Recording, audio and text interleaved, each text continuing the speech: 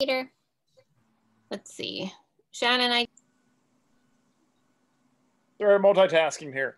I guess we're settling on our house tomorrow. So that's exciting. Congratulations. Yeah. Thank you. In Schwenksville? No, where is it? Phoenixville. Phoenixville, right. Cool. Yeah, so yeah, we're packing and doing a bunch of stuff. Where are you moving? A mile and 1.3 miles down the road. It doesn't look like it's packed. Oh, you should have seen it earlier. It doesn't look packed. That is true. Oh, yeah, 2 weeks. 2 weeks? Okay. Marianne, I like your ornament. Thank you for showing us that. Excellent. That's terrific, Marianne. I might need one of those. I'm enjoying the view of the baby there.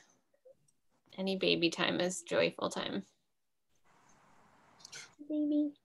Whoa, that's a baby. That's so cute. Wow, so little. And it's oh. Oh, he waved, or she. Sorry. Oh my God. Okay, I'm gonna stop staring at the baby, or I'll just do that for an hour. My moment of joy is that I got to have a snowball fight with my kid last night. That was great. It's snowing already? It snowed yesterday, yeah. Oh. And it didn't all melt. That's what we were worried about. All trash being hidden under snow. Just because we're in Philadelphia doesn't mean we have to talk about trash. All right, who else has a moment of joy for us? Well, I saw a snowman. You did? Yes. Excellent. This morning, a big snowman on my front lawn. Oh my goodness, that's exciting. Yes. I see Nick Lankers there too. And Sika Imagine artist. Absolutely. Where's Nick Linker? I don't see him. Oh, I can't. Oh, there he is. Hi, Nick. Hey, Kensuke. We've got a lot of resident people here, and Isn't Nick supposed to do the lecture, not me? He's done lots of other talks. I'm going to share my screen since nobody, but feel free to continue to pipe up. But here's the. Oh, look how pretty. You guys get super sneak peeks of the building site. This is this morning, covered with snow. Oh. And so the basement is done, and this is the first floor kind of coming together. And the one, oh no, I'm showing you the last night one. That one, that's last night. Okay, hold on. This is this morning. Oh. There we go. Okay, that's this morning. Sun shining on the snow. Look how beautiful it looks. There's our elevator and there's our stair tower. So we're pretty excited about that. Is it double the size of what you guys already have, or? Jen Martin, would you like to answer that question? Kensuke, we're in about 21,000 usable square feet if you count the basement, and we're building 34, 35. So not quite double, but at least a third bigger. That's nice. Yeah, we're super excited. So. And the elevator will be brand new and safe. Yes. You can press the button and it comes to where you are. It's like a new concept with elevators. So you don't have to go find. Exciting. It is very exciting. All right. I will say thank you to everyone for joining us on our Lunch and Learn on this snowy Philadelphia day, and maybe you're somewhere else and it isn't too snowy. I'm Jennifer Zwilling. I'm the curator of artistic programs, and we're honored to have Kensuke Yamada join us today. He is a resident alum and also the guest juror for Small Favors 2021. And I'll introduce him more formally in a moment, but I always like to thank all of you for taking the time to join us, and to thank all of my colleagues for all the support that allows this program and all the other programs that we do at the Clay Studio to happen. We're working really hard to make sure that we continue to cultivate our robust community, even during this time of COVID and shutdown and strangeness that we're in. So if you're interested in helping out, please feel free to go, and I'll put a link in the chat in a moment, go over and either become a member or shop for the holidays or make a donation to the Clay Studio so we can keep doing this good programming. There are lots of new things in the shop at the moment, so I would encourage you to go look over there. We're still doing shipping. If you need it for the holidays, we can get it out to you express, or I'm doing local deliveries, so you can have I'll wave at you from your front door as I drop things on the doorstep if you choose to do it that way. Okay, maybe actually one of my colleagues can drop that donate link into the chat, please. I am, again, just really excited that Kensuke agreed to jury with me and to join us today. Kensuke Yamada was born in Kamakura, Kanagawa, Japan. He received his MFA from the University of Montana in 2009 and earned his BFA from the Evergreen State College in Olympia, Washington. Kensuke has participated in artist residency programs at the Archie Bray Foundation, the Clay Studio here in Philadelphia, yay, Tyler School of Art, and Cheekwood. His sculptures have been exhibited throughout the US. Kensuke has previously been a visiting artist at the University of Arkansas, Fayetteville, and a visiting assistant professor at Center College in Danville, Kentucky. He is currently teaching at University of Arkansas. Little Rock. That's wrong. Is that right, Kensuke? Is the last part there? That's right, isn't it? That's where you are. There's the Fayetteville, University of Arkansas, Fayetteville, Linda and Matthew is. Yeah. Yeah. So mine's a little one, and capital, Little Rock, Arkansas. So. Little Rock, right. And then I was just thinking, are you close to Crystal Bridges? Unfortunately, probably like a 3.5 hour drive. So I guess it's closer than 3. Yeah, that's on my list. I'd love to get there sometime. Yeah, definitely. Yeah, if you live in a Fayetteville like Linda and Matthew, it'd be much closer. It'd be like within an hour to get there. But yeah. There's a lot of Philadelphia stuff in that museum. Oh yeah. That's another lunch and learn topic. How they got all that stuff there down in Arkansas. Anyway. Idea. I didn't know that. Yeah, they tried to get the Gross Clinic. That's definitely another lunch and learn. We thought we'd start out. I just wanted to ask you what is now becoming my standard question, which is, when did you first decide to become an artist? Or was it a decision, or is it something like when did art just become really the most important thing in your life? Yeah, I see some of the people they probably know about me, so I don't know how much I should go back, but just in case somebody don't know me, and I was speech pathologist before doing the ceramic thing. So speech pathology was my Japanese college degree. And I did an internship at the hospital and got that degree for speech pathology. So in a way, my life was ready to go at that point. So what do you do is being speech pathologist and work at the rehab section of a hospital, and you just have to buy a house, get married, get a car, get a mortgage and everything, and your life is set. I was probably kind of age, and my father actually went to college in a state called Kansas State University, Manhattan, Kansas. He went to a master degree there for something else, and so my option was to, you know what, maybe I'm gonna go America too.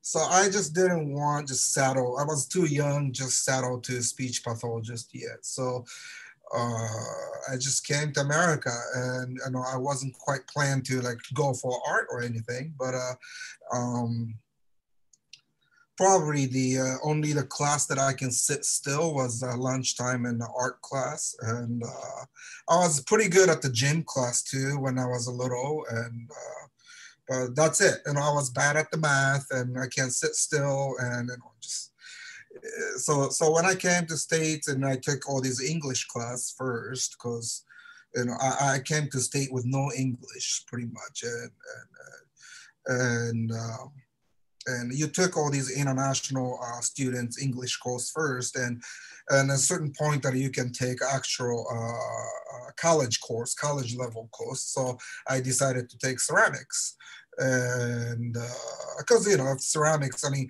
even teacher give you a one syllabus, it'll take me 30 minutes to read through it using dictionary. So ceramics seems safe, right? You don't chop your finger off, or you don't lose your eyeballs, or it's pretty just directly just a clay in your hands. So I took the class, and teacher was very nice, and I kind of stuck with it. And at that point, I wasn't quite thinking about making career out of it, but I don't. That's all. That's all happened, and that's what I did in Evergreen. And my teacher said, "Why don't you apply graduate school?" And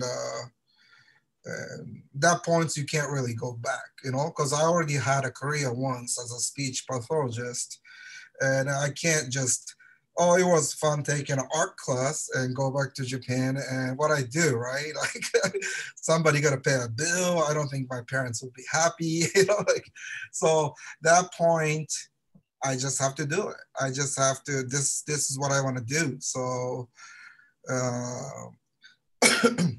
Well, I think it's funny that you say, oh, well, I just took a class and then my teacher said, why don't you go to grad school? I think there was a lot in between there where you were obviously doing really well for them to be promoting that was a good path for you. So, I didn't have an art background, so I always was behind compared to other art students.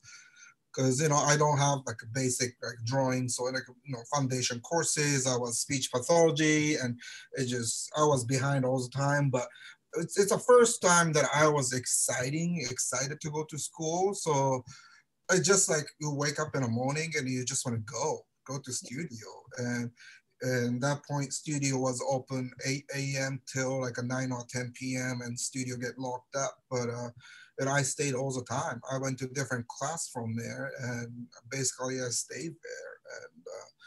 And I don't know why, but it just that was my interest, and that's what I like to do. So I guess that I didn't really think about future and career at that point, but it just I was first time I felt that I wanted to go to school. And yeah, that's hugely important, and it's really empowering too, especially when you're doing well and getting encouragement and you're enjoying it. I think I didn't know that you had been a speech pathologist before, but you talk so much about communication and your artist statement and in other interviews I've heard. There's definitely some kind of through line there, to sort of basically helping other people communicate their feelings, I guess. Does that feel like it's an interest that's moved from one career to the next? I think it started off with my own saving myself probably, because you speak zero English, but when you start taking art courses, you can make a friends by making things, and you don't have to speak English, and something interesting, and then somebody will come to you and talk to you, and you be friends. And so definitely that taking art courses helped me to make a friends, and because just that my English was just really poor at that point. So the art definitely helped me more than the others to. Yeah, you felt comfortable there. Yeah. That's so interesting. Well, I know you have a slideshow that you wanted to share with everybody, so why don't we look at that, and then we can come back to some other questions. And if anyone has a question, please put it in the chat. Yeah. I can ask as we go along, or we can take questions at the end, whether they end up being technical or conceptual. Yeah, so I have shorter version, longer version, but some of you already know most of the parts what I do, but I'm gonna go a little longer version with a little more description of where I came from and everything with it, and hope help you guys to understand where I came from and what I do. Share screen. So let's see. So these days, all this Zoom stuff, so convenient. Yeah, it's pretty crazy how things have changed in such a short time. Yeah, it's like I'm doing visiting artist on Zoom. So this is a kind of really chopped up, shorter version of it because of this pandemic, and I've been doing the Zoom lectures, and artists talk to other schools and organization. Sometimes it's 15 minutes, sometimes hour and a half. So I have to create longer and shorter version of it. So this is a kind of chopped up version of it. So hopefully this will help you guys to understand what I do. So I grew up here. This is Japan.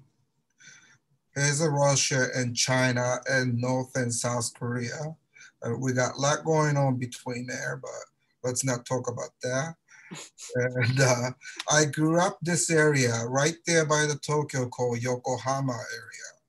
So I grew up in a very historic area with the temples and shrines because they used to have a capital there. So it's surrounded by a mountain, and then it's right by the ocean. So when they have a capital there, it's easy not to get attacked by other enemies because surrounded by a mountain and outside is ocean. So they had a capital for just a few hundred years, and so it's a historic traditional town with all these Buddha figures and temples and shrines.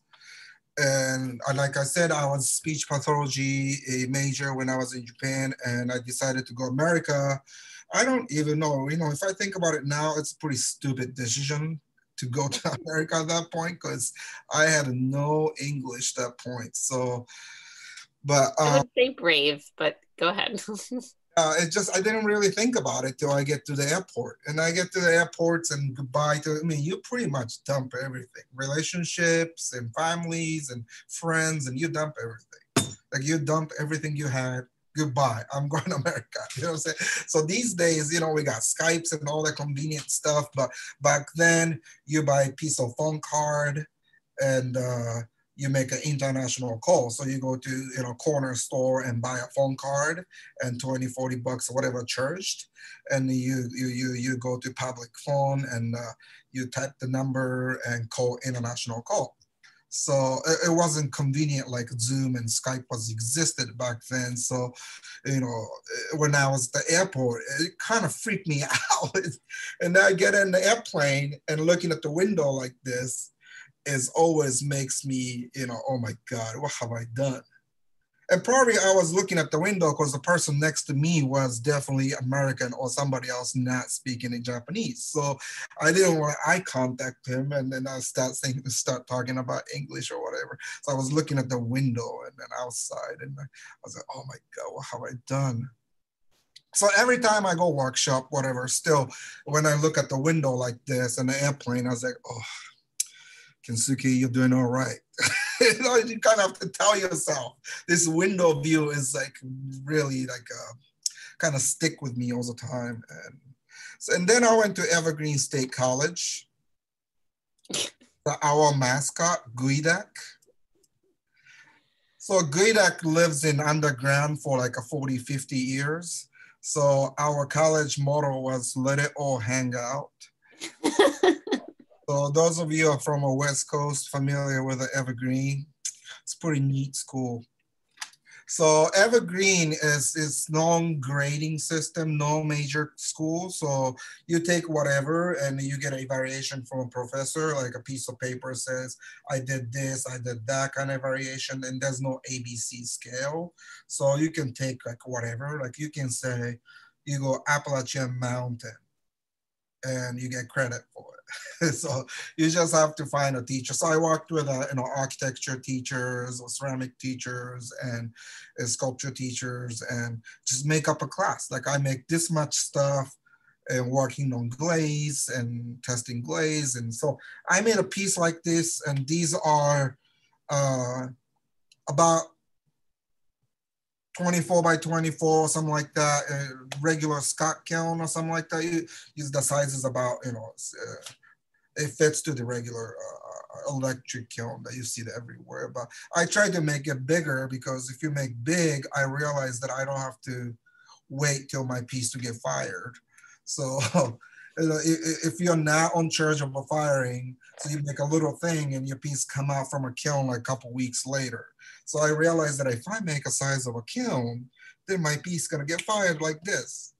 So at the same time, I was practicing how to build. So the skill parts, I was practicing skills, but I measured the kiln and made the pieces that fits to the kiln.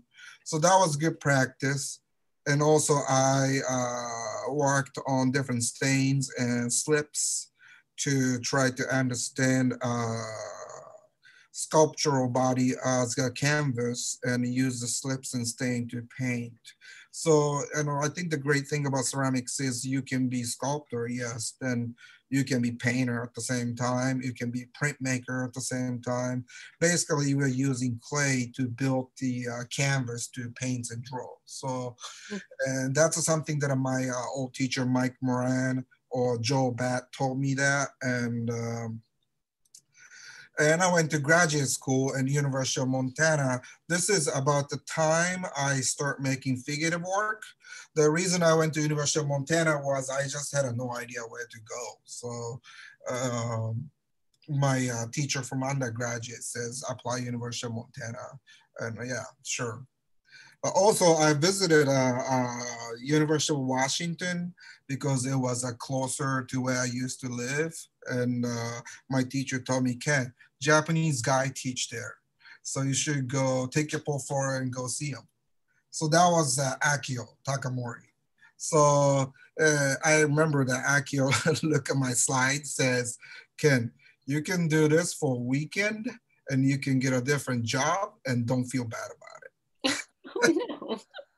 And I wasn't shocked because I worked every day and I did my best, and then I get that honest opinion. So I wasn't really upset. I was like, yeah, that's cool. So since then, me and Akio's been, not, I don't want to say a friend, but he's been keeping an eye on me here and there. And sometimes he sends me email or something like that. Hey, Ken, I see your work at the gallery. It looks great. And so he's been not really like a mentor kind of relationship, but he's been very care about me since then. So a few years ago when we lost him, it was just, I was at the Northern Pottery Northwest at that point, and Akio came to my workshop, and that was the last time I saw him. But of course, then I didn't get into University of Washington, so I get into University of Montana. With Beth Lowe, Trey Hill, and Julia Galloway was there, and that's about the time. So my portfolio was all this, like non-figurative work, and then I went to grad school, and our mascot became Grizzly from Guidak, so it looks better. And I don't know what their motto is, but I'm sure it's better than that too. So then I started making figurative work because I thought about this, like what makes people to stop, look at things? Like when I was walking on the street, what makes me stop and look at the window? Like, oh, what is that? So before this, I was making a lot of non-figurative work. But then maybe I was like, am I asking too much to audience to stop and look at it? It's like looking at the Zen garden rock. It's a rock. But if I put a face on it and people has an interaction, so I was like, maybe I'll make figurative work. So maybe that's gonna help people to stop and look at it. So that was kind of reason that why I was making figurative work to start. But again, I started with a non-figurative work, which is like a giant container shape. It's a closed form. So I was thinking about containing. So when I made figurative work, my idea was still same. It's a containment was the idea. So but then it's a figurative work at that point. And then I made something really big, and probably the 11 feet tall. And you see that it's chopped up in sections because it won't fit to the kiln. Then I realized that you need to have a right facility to make something big, like a Jun Kaneko's facility or something. You know, if your facility is not made for it, you can't really do this because it's just the transporting from studio to kiln is just too much. So, but then I did it. I managed to make a bunch of these, and you know, I'm glad I tried it because once you make something big like this, the landscape became a part of your art. Um, it leaves just on the coffee table. You look up. So if you make something that's taller than you, all of a sudden the surroundings is became part of your work. It's not just your work, it's existing by itself. So you realize that a sculpture needs to have a relation with the surroundings. It can't just exist there. There's some relations, or by locating sculpture in a certain place, it changes the dynamics of it. So this experience didn't go well, but you know, it was a great experience that at least I tried. And of course, in a graduate school, in a critique, teacher will say, "Kensuke, this is the ugliest thing you ever made." So I was like, yeah, that's right. So my thesis exhibition also, I made some large piece, but it's greenware. So I went to thesis exhibition 3 days before opening, and I stopped building. This figure is about 8 feet tall-ish. So just go away from a ceiling enough to catch fire. It's a fire hazard if it gets too close to the ceiling. So I got to keep this height, but I stopped building 3-4 days before opening. And then again, I want people to look up, but at the same time, I want people to see that leather heart stage to the way clay die. So I think that always that leather heart stage is most beautiful stage that I always enjoy in my studio space. But at the same time, where they dries out and die, and then the way glaze them and revive them, the fire will revive the clay is just so fascinating to me. But that's something we don't see in the gallery space very often. So back then, this is like a 2009 or something like that. So I want people to kind of see how clay will go wet to dry. So my influence is always coming from very work that's from ancient figures. Some are Japanese, you see South American figures and so on and so. And I always likes that the finger touch, like a direct touch feeling to it. And think about when you do coil building or slab building or whatsoever, you feel that connection with a material when you do clay. And I always liked it. So some of the ancient figure references, and you know, those figures actually have stories and used for religious reasons or used for just storytelling. And I always enjoy that how figure plays in our community. Even this is a Japanese folk art, and just having those figure, we can tell what the community people are doing. Or even the cartoons will sort of like teach us like a moral or a rule or what's right or what's wrong or what happens. Or I like the way people use figure to explain something, I guess. And I like how people use figure to play with it. Probably some of you play with G.I. Joe and what's this called? Barbie. But yeah, and then you know, I played with a little figurine too, like a robots and stuff. And sometimes it became you, or sometimes became somebody else, and you kind of play with it. So I like that the way figure functions to sometimes it became you, sometimes became somebody else, and you kind of telling stories using it. So some of the people that I always like and admire is like a Viola Frey, Robert Turner, or Peter Volkus kind of people. And I never met them, but I like their way they relate with a clay, the material. It's so direct, and I think they understand that material really well. And Maria Martinez, if you guys see like a short video of Martinez, and it just really makes sense the way she give an offering and she take clay from the ground and the exchange to it. She give a little offering and do some prayers, and it's definitely like a clay is something you make from zero, like from a ground. So, and once it get fired, it stays for hundreds or hundreds of years. It just, the way Maria works is so precious and beautiful, because we buy clay and we throw away easy, clay dust everywhere.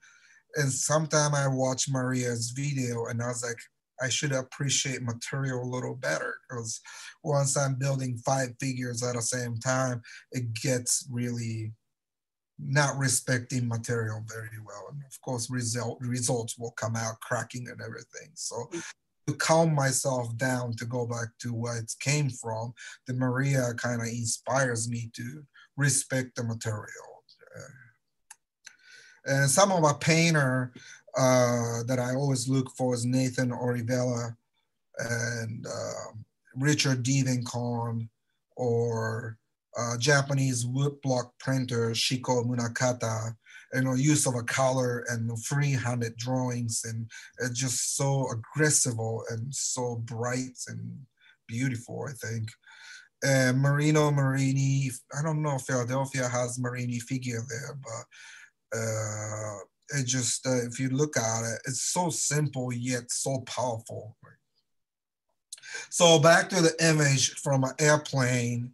I moved a lot when I lived in Philly. I was already lived in Seattle, Montana, and I lived in Philly. And when I'm making a diving figure series, I was at the Fayetteville, Arkansas with Linda and Matthew. And the moments of a diving is kind of reminds me that way I flew to the America. So that applies to probably everybody that watches this Zoom talk today too, because we all moved, or we always like moments of a nervous feeling to jump into new class, getting new job, or facing to something new, or facing to something that you're supposed to. That moment reminds me a feeling of standing on a diving board, because it makes me very nervous. My heart is going fast, but at the same time, I'm so excited at the same time. So, time I was in an airplane, time I was on a diving board, and the way I move around and kind of thinking about moments of a diving. So I made a lot of figure called Diver series to express that feeling. And again, just like we talked at the beginning, I was definitely looking for what's common between us than what's different. So because I didn't speak English, but when I start making art, I made friends, and art became a language. And I realized that we are so common each other: happiness, sadness, angers, and there are a lot of common feeling that we go through. So again, Diver figure, I was trying to express that common feeling of the moments of you standing on a diving board, moments of moving, moments of facing to new thing. The diving into next steps is always nervous and exciting. So some show at the Cheekwood in Tennessee. I did this exhibit there. I stayed there in the summertime to set up all these shows. I mean, I made a piece there, and I had an exhibition at the end.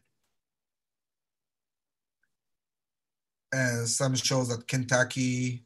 Again, I like the figure with a picking nose, but I don't know where they went. Oh, didn't that piece always come back when I send it to exhibit? Always come back. Maybe funny is not quite accepted in the art field yet, maybe. I don't know. But there's always the optimist that always easy to dive into new things. There's a people always nervous, like extra nervous to get into new thing. And I guess the picking nose is the optimist one. I'm ready.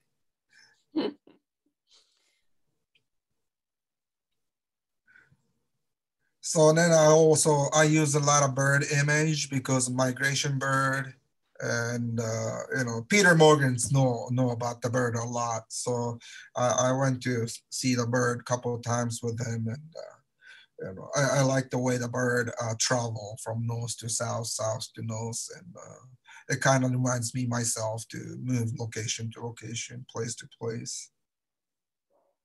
So. But the rubber duckies they're so iconic in terms of, I don't know, is it safety? Is it something familiar? Is it, to me, a rubber ducky is more like, well, I mean, it's obviously playful, but I don't know, something safe about them to me. Yeah, that too, yeah. And duck troubles.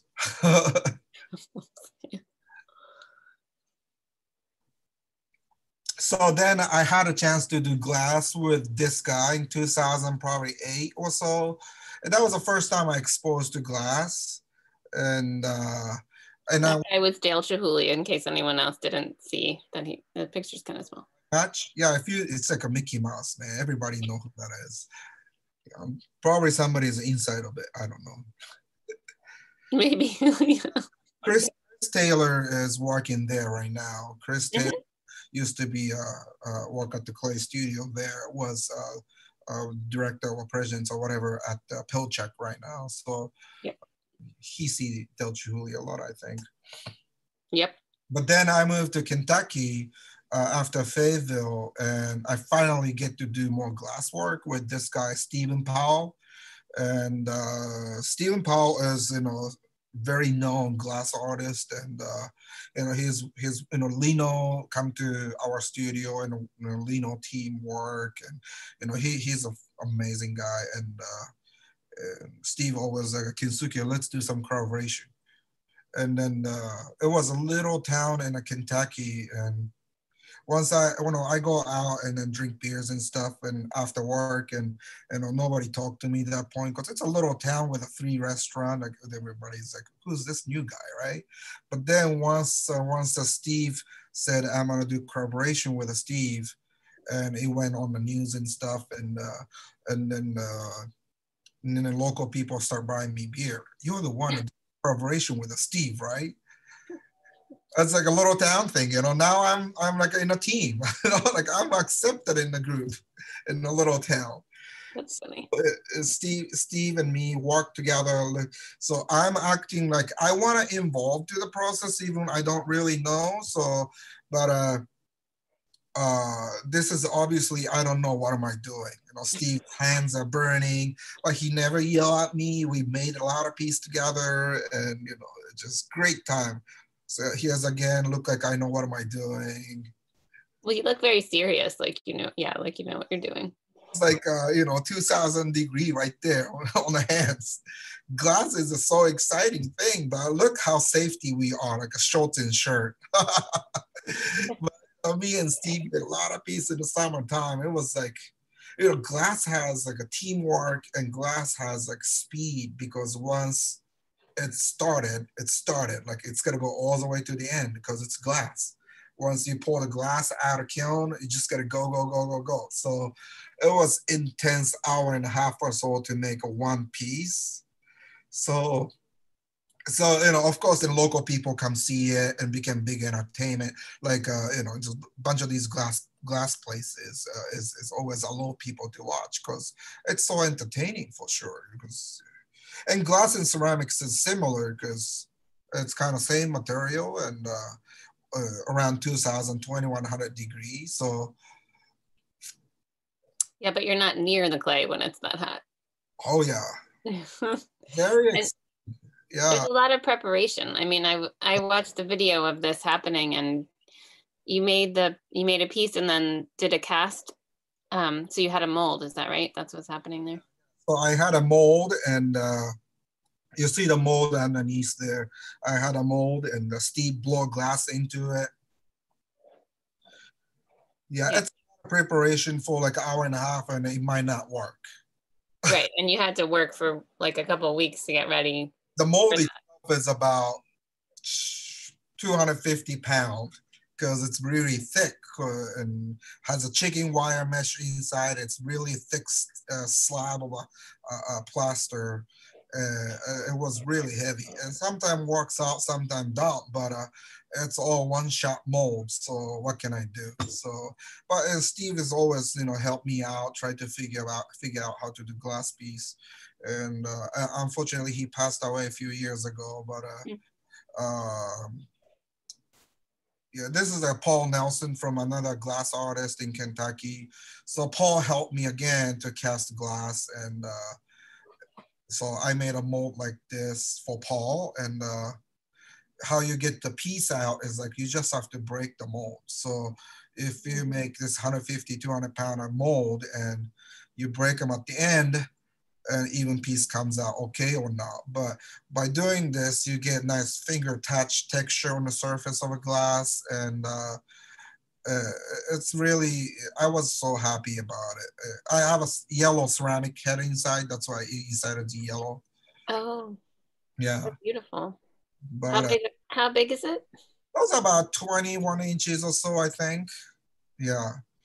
So this is something that I do right now with a solid casting in the ceramic kiln. Because I don't have a Steve around anymore. So I just cast glass and plaster, but I heat it up to 1500 degree to melt the glass in the mold. And then, so it's very solid and heavy. It's not exciting up with blowing glass with a glass blower. So, but eventually, I want to find a local glass blower to do some blowing glass again eventually. But the loss of a Steve was kind of hurt me a lot. So it just it's not gonna be fun as what it is, with us. So then lately, this is like a Red Lodge Clay has a piece like this right now. So I do a lot of shiny piece right now. I guess glass influence are definitely it too, to use more color. Oh, and yeah. that I need to move on from old work. So try not to be an old news and try to do something new. Are these this year or from before this year? Red Lodge still has it. Red Lodge Clay Center still have those.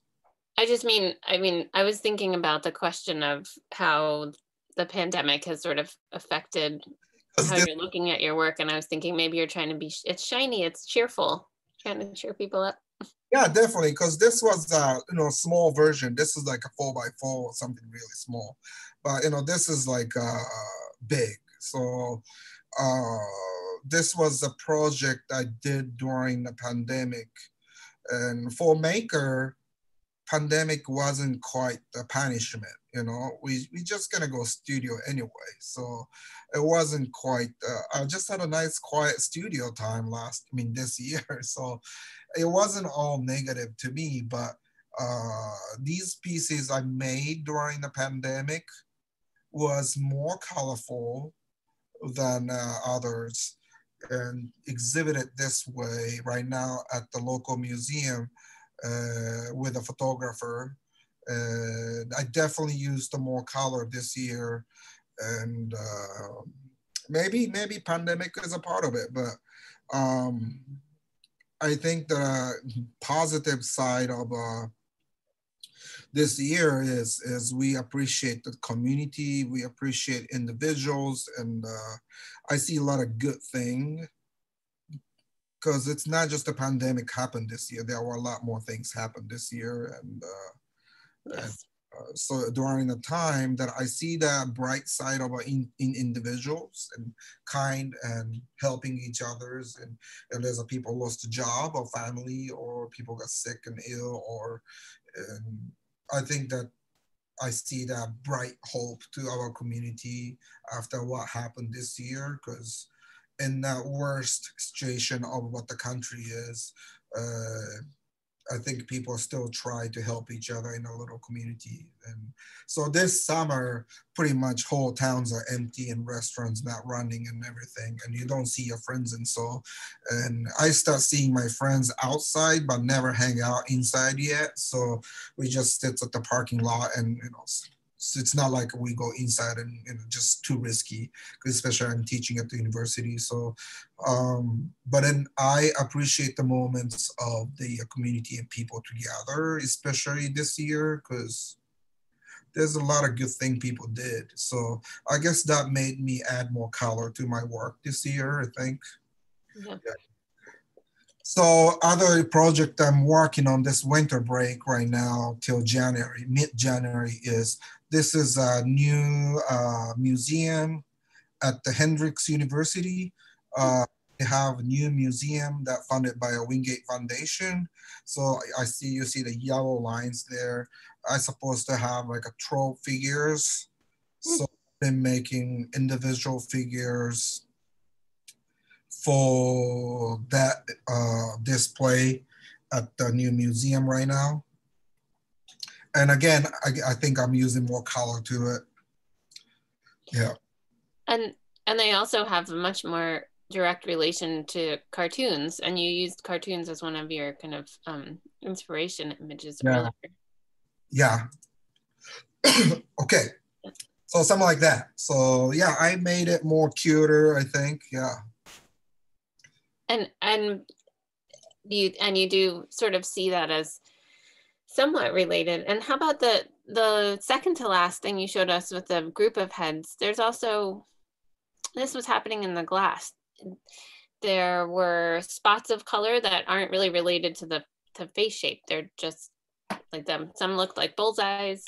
I did in the past with a more brown looking color work that I used to do too, but it's a canvas to paint. So at the points when I'm painting, I don't really worry about face itself, which is front or back.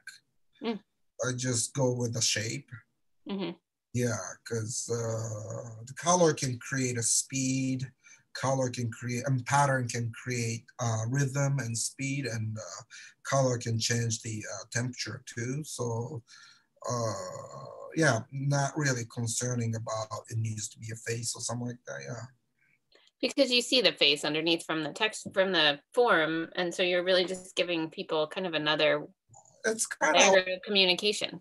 It's our nature to kind of find a face in nature, like you go hike in the woods and you find a face somewhere.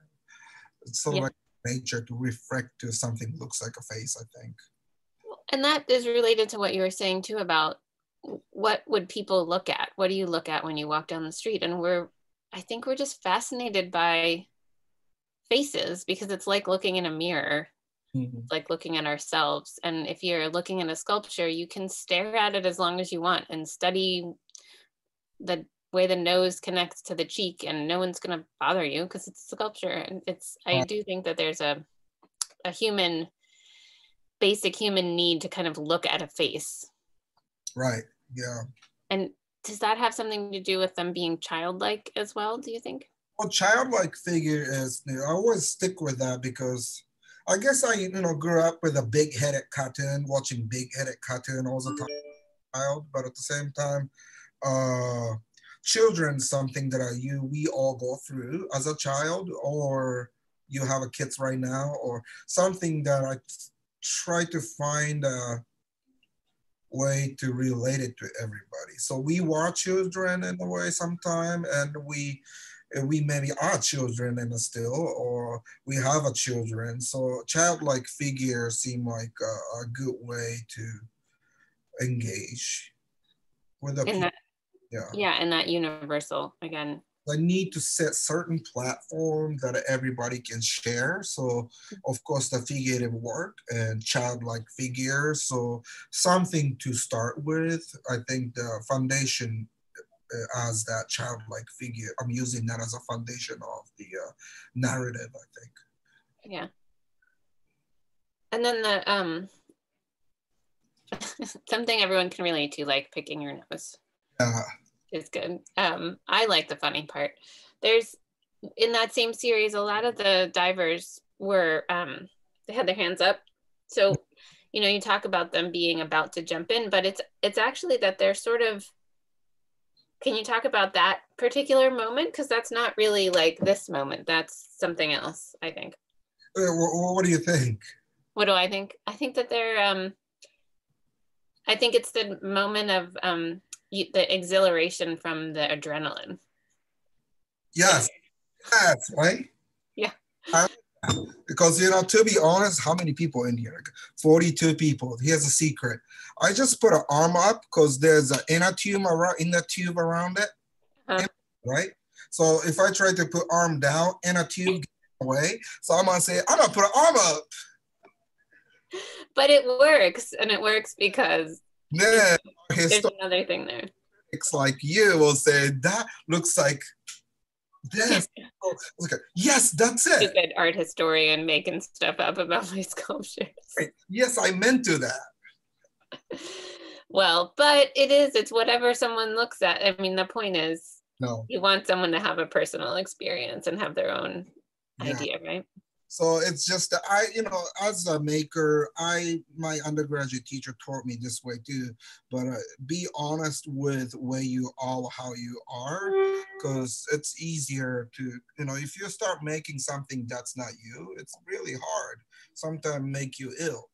But some points that we have to make work to make a living or whatsoever, so you have to search for what people are interested in, of course. I mean, you know, if you are saying starving artist, and then you need to do some research and see what sells now. If you make certain work, if you want to make a money, there's a way to do it. But I can't give up certain, you know, I can't give up entire my soul to the sales, right? So there's always the balance of, and in a realistic world, I have to pay a bill. If I ship my work, it costs me $700. So somebody has to pay for that. So realistically, I have to do some marketing and research and colors and what people likes to buy and so, right? But I can't sell my soul all the way down, because I think you need to make the work that belongs to you, like who you are.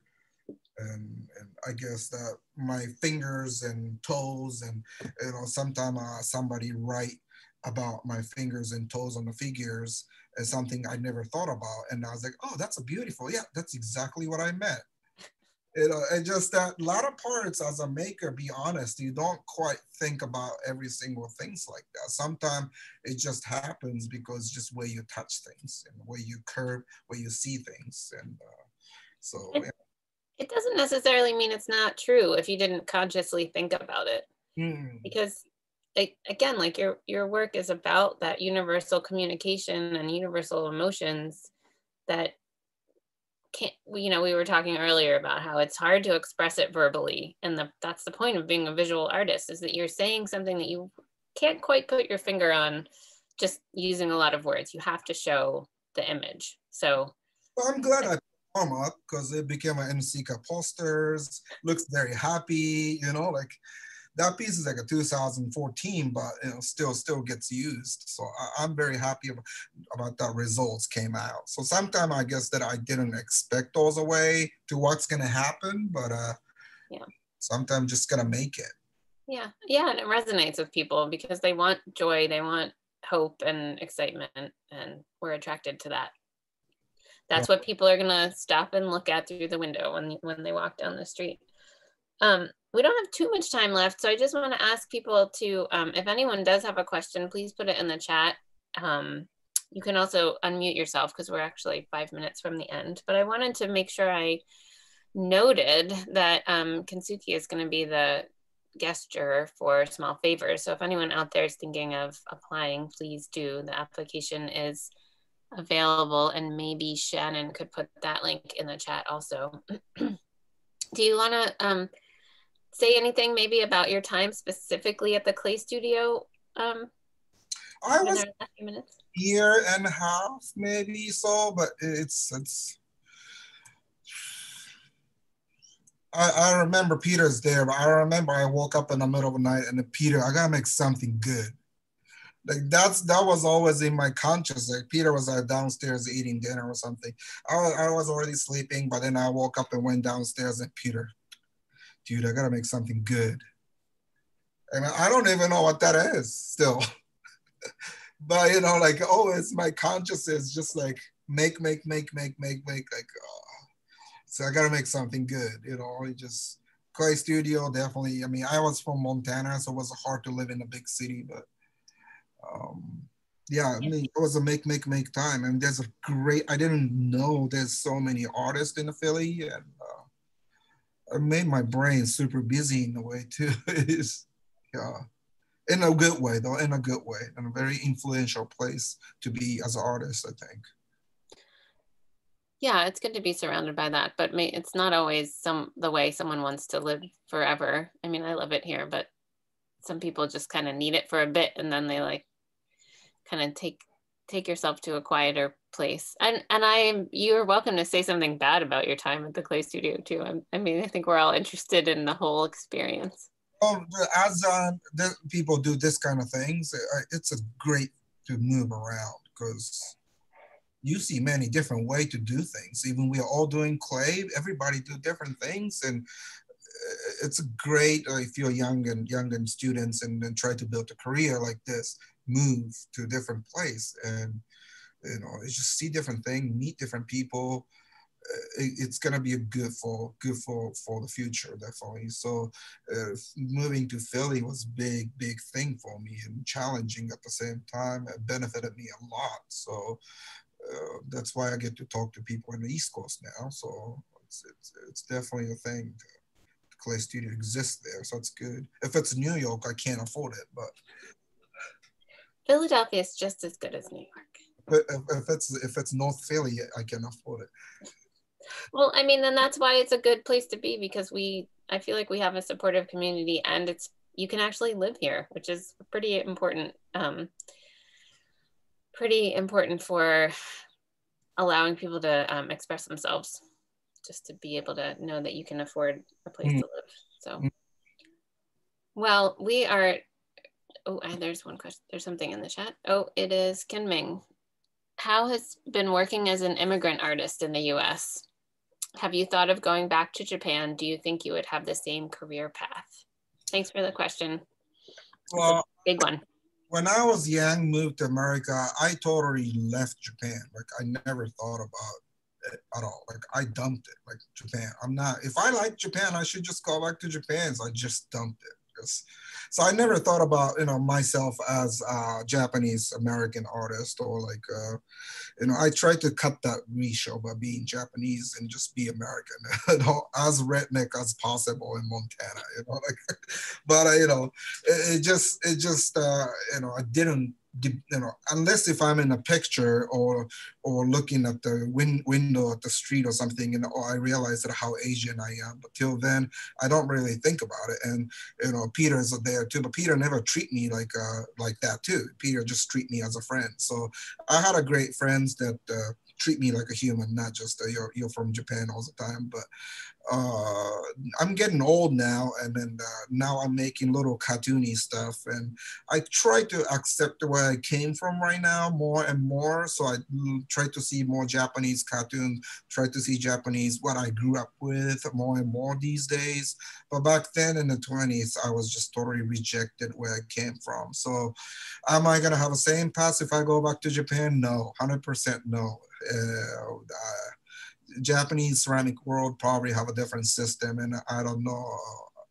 I'll be welcomed or not. So I don't know, but I don't know. I mean, I sometimes visit there, but also I have a health condition, so eventually I might have to go back. I did a kidney transplant, so if American insurance is bad as what it is, then probably I have to go back to Japan to get treated if I lose my kidney again. But right now I have a transplanted kidney and everything is going well. So as long as it goes well, I'm gonna stay here. But yeah, so I don't quite have any plan to going back right now.